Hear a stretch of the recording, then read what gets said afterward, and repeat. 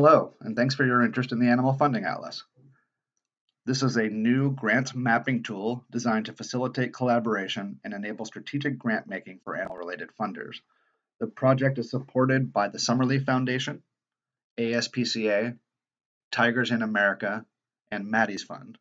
My name is Che Green, and I'm with an organization called Funalytics, and we're overseeing the development process as well as managing the grants database. The goal of this video is to give you an overview of the tool, including its basic features and functions. And I encourage you to check out the other two videos that we've created. One gives the background and history of the Animal Funding Atlas, and the other walks through 3 usage scenarios that we think will be helpful to animal-related funders as you use the tool. So what you see in front of you is the Animal Funding Atlas. It's a live version of the tool that we'll walk through and demonstrate. And it's broken up into a few different areas. The main viewing area is a Google Map driven engine. So it's based on Google Maps and should be familiar with, to many of you, the controls.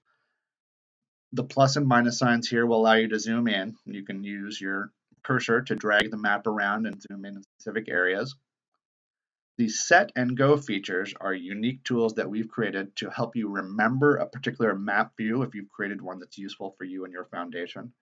And then the go option will allow you to go to that. And then once you've set one, you can also change it. This polygon tool is a geographic search tool that I'll touch on more here in a moment. On the left-hand side is where most of the action happens. This is the search or the sidebar where you can define your search area as the first step, define your search parameters as step 2, and then choose what to show on the map as step 3.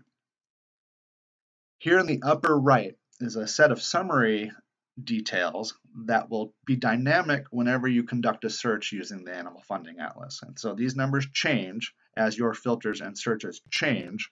This is also where you can always access a list view of any set of data that you've searched and refined. So for instance, this could be all of them as well. You open up a list view, it's broken up into grants, funders, and recipients. You can also double click on any of these in order to get details about a particular grant.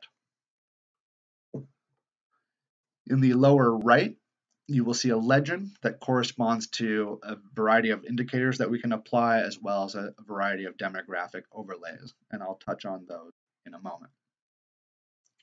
Let's start with some basic searches. And there are 3 ways to go about defining your geographical search area.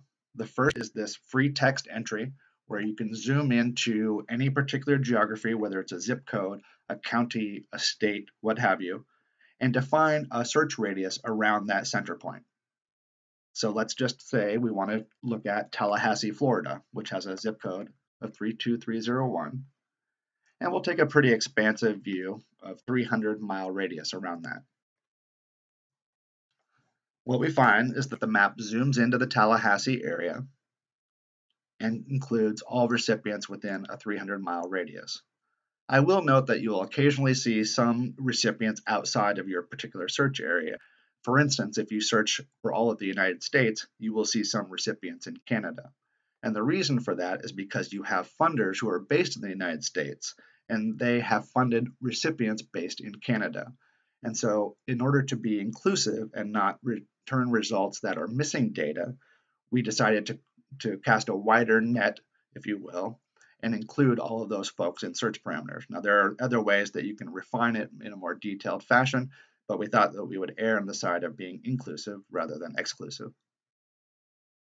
You can also perform this search, for instance, if you wanted to narrow into Florida, by using these drop-down boxes here under or by geography. And this is broken up into all the primary regions of the world, and then you can choose the state or province within those regions to help you get to the geographic area of your choice. Now finally is this polygon tool. Let's say instead of Tallahassee, we are particularly interested in the Florida Panhandle. We can use this tool to define that area in particular. It's one of the cooler features of the Animal Funding Atlas, and I think you'll find it very useful if you're looking at specific geographic areas. So once we close that polygon, you can see that then the number of recipients is restricted to just the Florida Panhandle area. We now have just 65 grants that have been included in our parameters, and we can again look at list view for all of those grants. We can look at who the recipients are, we can look at who the funders are, etc. So that's 3 ways to go about defining your geographic area. Let's just clear all. You'll notice that once you choose different parameters in search areas, they appear as what we call facets up here under your selections. You can clear any individual facet, or you can clear them all and reset the map, which is what I'll do now. The next step we want to look at is defining search parameters, and this is where the Animal Funding Atlas really becomes a unique tool for animal-related funders. In particular, you can look up different project focus and different species focus types, and we have created a taxonomy that includes more than 60 different types of projects and more than 90 different species. And that is to help animal grant makers in particular be very granular in your search and really get at the information that you'd want. First, however, let's just start with a basic keyword search. So for instance, if we wanted to find anybody funded by the Summerlee Foundation, we can just type in Summerlee here, and we'll see that the map dynamically restricts to just 876 of the 17,000 grants, and that's represented by the Summerlee Foundation. You can see all those purple dots there. We can also hide those to show the single red dot that is the funder, that is the Summerlee Foundation itself. We can also just see through this green shading that the concentration of grants is in Texas and Colorado, which is what we would expect for the Summerlee Foundation. Again, showing recipients. We can do the same sort of thing for a grant recipient as well. So for instance, if I search on RES, I know that there's an organization not far from me called RES Education and Animal Resources. And they're easy to find once you pop in that keyword search. Again, let me reset the map and then show a couple of the other unique tools for the Animal Funding Atlas. When using project focus and species focus, my recommendation is to use the browse option first.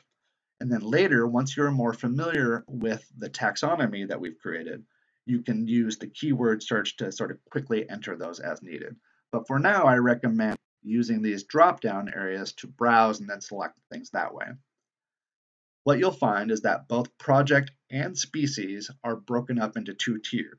So we have, I think it's 8 or 9 categories here, and you can, using these arrows, you can divide into or dive into a second tier as well. And you can select any combination of these project types to refine and filter your searches.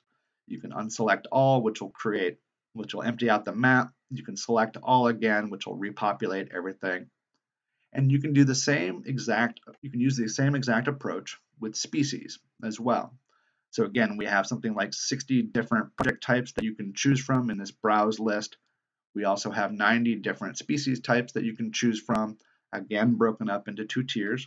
So we have companion animals, animals used for food, wildlife in different situations, and each one of those is broken up into specific species that are commonly used for those types of categories. So again, you can do any combination of both species and project focus to really narrow in on the type of search that you're looking for. A couple of relatively simple tools is that you can also filter by grant year and grant amount. And so the current universe of the Animal Funding Atlas is 1998 to 2019. You can choose any combination of those years. You can also restrict by grant amount if you want to isolate either very large funders or very small grants. And then you can also do similar things for the funder, him or herself or itself. The foundation can be selected by type. So you can choose just private foundations or just operating foundations, what have you. And you can also filter by the funder's total giving volume.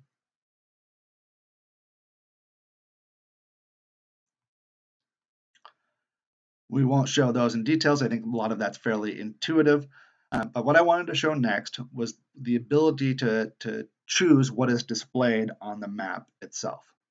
And so I've already hinted at this. You can turn off funders and recipients. You can blank out the map that way. And then what you see left is this shading by state. And that's what we're calling an indicator. Right now, as you can see in the legend in the lower right, the indicator is the number of grants by state. So we see a strong concentration in California, a little bit in Texas, New York, Colorado, and Florida as well. We can also look at a variety of other indicators, including total value of grants, number of funders, number of grants by funders, number of recipients, total received by recipients, etc. And each one of those shows a slightly different picture based on the underlying data. In addition to those indicators, we also have external data that we pull in to provide demographic overlays when those will be useful. And in the separate video showing scenarios, I'll give a couple of very specific examples of that. But let's just zoom in and get an idea of what we can get with these demographic overlays. So I'm going to choose, we have everything from population to a variety of education variables to income and poverty levels, as well as ethnicity and then unemployment rate.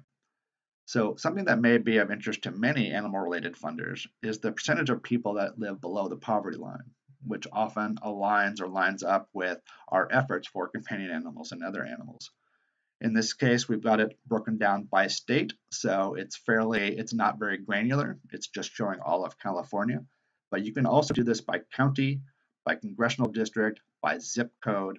There's a variety of ways that you can break this down. And so let me just pull up county as one example.